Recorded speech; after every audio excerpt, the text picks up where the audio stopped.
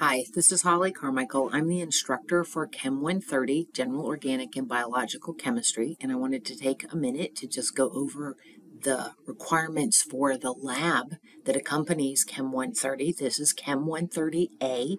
This is the online section. Again, these are two separate courses, so you're going to get a grade for each of these. Contact for me, hcarmichael@nashcc is head and shoulders the best way to get in touch with me. Okay, that's my shortest email. Just if you have a question along the way, send me an email. I do check my email 5-6 times a day. I will try to get back to you as soon as possible. Going down through, this is an entirely online class that has weekly assignments. Those weekly assignments are graded. That is what your grade is based on. Those weekly assignments are also part of attendance. The required material, since this is a lab and you are doing this at home, you actually have a couple of things that you're going to need to do. One, you have an eScience lab kit. So this was a $200 lab kit that was included in the cost of your tuition. This will get shipped directly to you after the enrollment verification period ends. The second thing is a molecular modeling kit that you need to purchase from the bookstore here at Nash Community College. Send me an email if you want more information about purchasing it from Amazon. That is an option, but the bookstore, it's like about the same price either way. The last two things, household items purchased at a local grocery store. You will probably have to go buy a gallon of distilled water. You may have to use your own soap and water to clean up after yourself. Okay, there are a few labs where you will have to go buy items. I tried to give you a lot of leeway. You don't need a lot of any one thing. So and for a couple of the labs, I told you maybe just save a piece of your sandwich and use that as one of your things to test in terms of nutrient content. You will need a potato. You will need some salt. There are things like that you will need. They're not really expensive, but there is some of the, I call them do-at-home labs. These are labs that are not using the eScience instructions, although you will actually use the eScience materials to be able to do the labs. Fourth thing, students will need internet access. It's an online class, a computer, and a camera to be able to document the lab activities that you do. I will tell you when you're doing the labs, make sure you take a photo of these test tubes or take a photo of your color results for this test. If you don't do that, then you're going to lose points. So just know to read through instructions and look for items that you need to document with a photo. So going down to the next one thing I tell students, Chem 130A, this is an easy A, okay? This is an easy A course because if you look, there's no tests. There's no lab practicals. There's no exams. There's no quizzes. You have labs to do, pre-lab assignments to turn in, and then that gets handed in, and it's all good to go. So how are these labs set up? So all of the labs, instructions, tutorials, everything that you have to do is posted in Moodle. Okay, now I'll go to Moodle in a minute to show you. In each one, you're going to have some background information. There'll be a set of pre-lab questions that you will have to answer. Usually there's instructions. Oftentimes there's actually video tutorials to help walk you through parts of the lab to make sure you understand what you have to do. Follow the instructions, complete the lab, and then by completing the lab, you will actually download what's called the lab report sheet. This will be a report sheet posted in Moodle. If you have to insert photos, that will be indicated in the report sheet as well. There may be post-lab questions in the end of the report sheet that you may have to answer. You just save all of that easily. It's really usually easiest to save it all as a PDF file because that's going to help it be relatively small. You just upload that, submitting it into Moodle by the due date. So you will see that all your pre-lab and report assignments for each week are always going to be due on Saturdays by 11:59 p.m. That does not mean that you have to do the lab on Saturday. That does not mean that you can't upload these assignments and complete them ahead of time. They are all open now at the beginning of the semester, but these are going to close when on their weeks that they're due on those Saturdays at 11:59. Okay, so if you work on the weekends, then definitely you want to go ahead and start these labs either on Wednesday or Thursday to make sure that you get them done by Friday night and submitted. Okay, there is no penalty for finishing them early, but that you can't complete the pre-labs. The pre-labs close. You can't even complete them after the due date. And then the lab reports, if they're late, then they may not get graded in a timely manner. In fact, there's been times that I've had to go back and find people's labs, and that's not really the goal. The goal, I have these labs designed so that they go right along with the material that we are including in the chapter.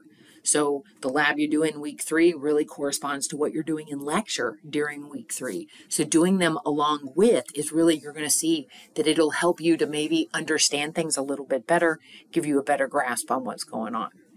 Okay, I will tell you that all answers to these assignments are to be your own thoughts and ideas. I do not want you to copy work from the internet. Do not search for answers to the work. To just answer the questions yourself. Put them in your words. Don't copy anybody else's, and don't give your answers to anyone else. Course communication. I expect that you check your email at least twice a week. Optimally, I would really like you to check your email every day.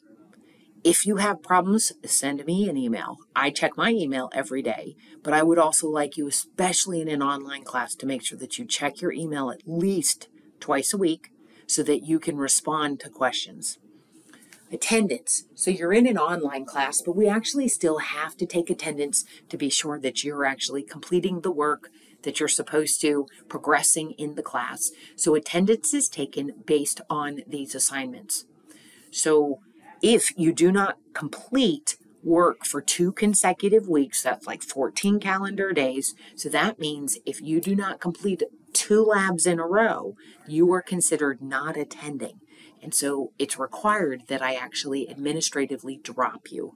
The last day to drop without penalty from this course is November 27th, and I will tell you the only time people drop from this class is because they stop doing the labs and they have too many zeros in lab and they need to repeat the lab. That's really the only reason. It's not because of low test grades, because there's no tests, but you need to make sure that you stay on top of it. So to help with that, here's the schedule. Okay, so this is the last page. You really want to make sure that you stay on top of this. Notice that you actually have 3 labs that are listed as eScience and you don't even have the kit yet. That is not a problem. The first 3 weeks of lab, you don't need the kit to do.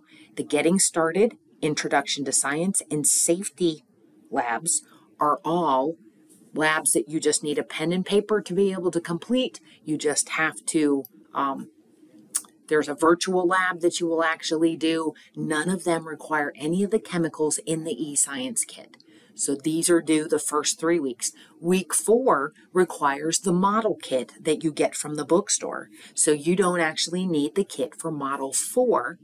In fact, week 5 and 6, you use the eScience background information for lab 5, but you will use the model kit to do the portion that's related polarity. The nomenclature part, you will just use the eScience, and it's more of a pen and paper lab.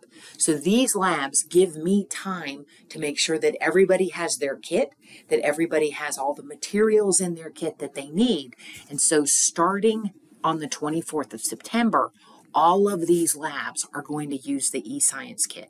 So organic molecules, types of chemical reactions, types of matter, osmosis, chemistry of life, those are all going to use your eScience kit. So those first labs, they're really kind of to get you used to the eScience sort of way that the labs are set out. And they're using the model kit because this is a lot of time. Chapter 3 is all about bonding, ionic, covalent bonds. Chapter 4 is all about organic molecules, like building organic molecules, structures and shapes of organic molecules. And so that really, those first 5 weeks are really kind of basic stuff. And from there, then we're really starting to talk about like the organic and biochemistry part of this course. So don't worry if you don't have your kit. Do get the model kit though for that, because we are going to need the model kit by the 4th week. By the beginning of September, you're going to need the model kit.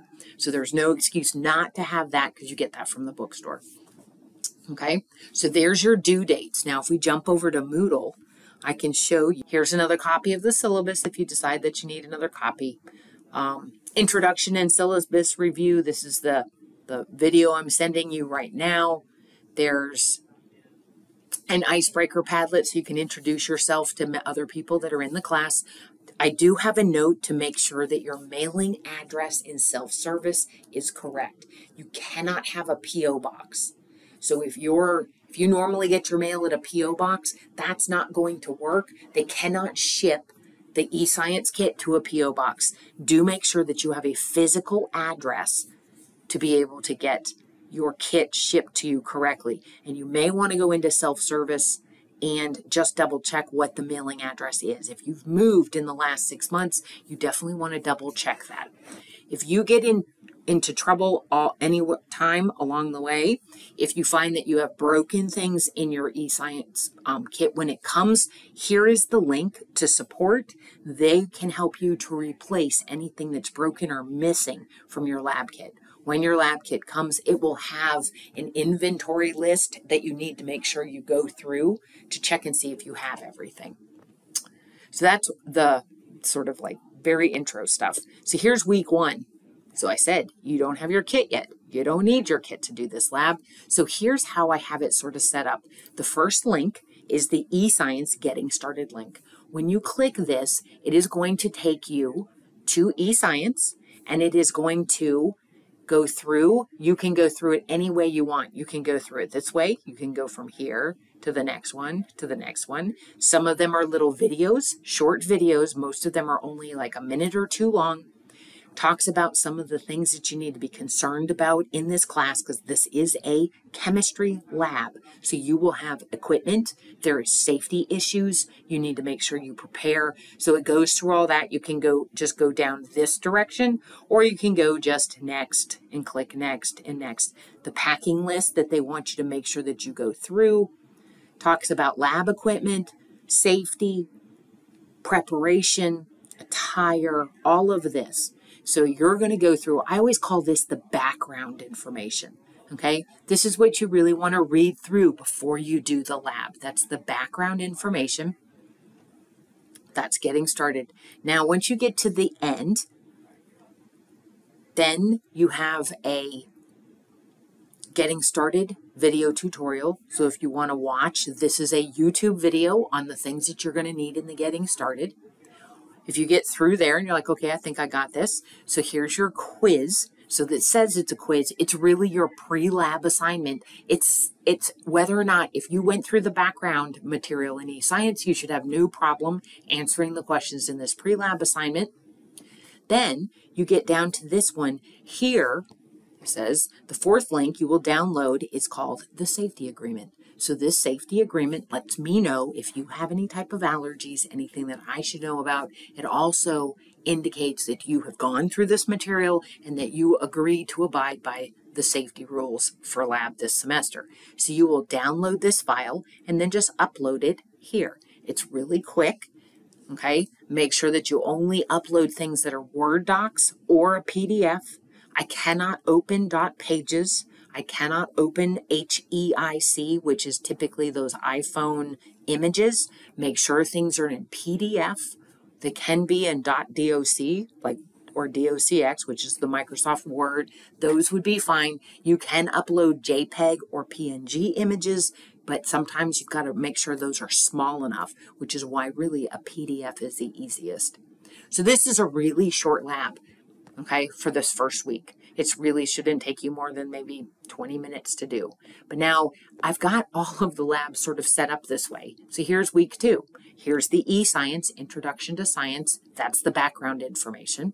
The second one is a tutorial where I talk about what you need to do in lab this week. The third one is the pre-lab. So remember the pink. The little pink icons mean that's an assignment. You've got to complete that. So do the pre-lab for this after you've gone through the background information, and then see here, it says download this lab report sheet to complete for the Intro to Science Lab. You download this Word document, complete it, save it as a JPEG, and then you're going to upload it here. Okay, so each week is basically going to do this exact same thing. Background information, tutorial, pre-lab to do and complete, and then any assignment, the lab report would typically be under the pre-lab.